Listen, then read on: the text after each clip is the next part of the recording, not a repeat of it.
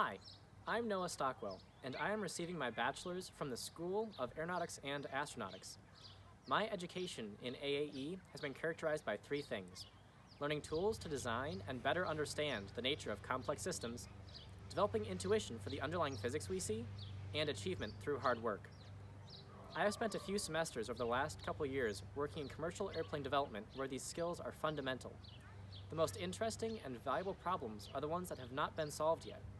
In these situations, you have to question assumptions and dive into why previous experiments obtained the results they did. You have to take designs and look at them in new ways, focusing on the physics first and implementation second.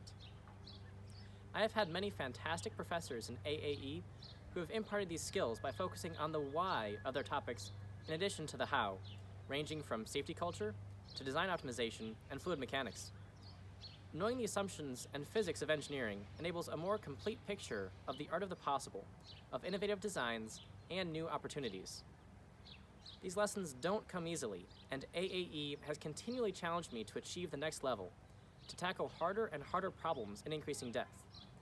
No matter the size of the mountains I have yet to climb, I am confident I have the tools I need to scale them. This is what I'm taking away from AAE: the tools to design aerospace systems, the intuition to tackle entirely new problems, and the determination to achieve. I will be returning to Purdue next fall to complete my master's degree, and from there I plan on continuing my work in commercial aviation.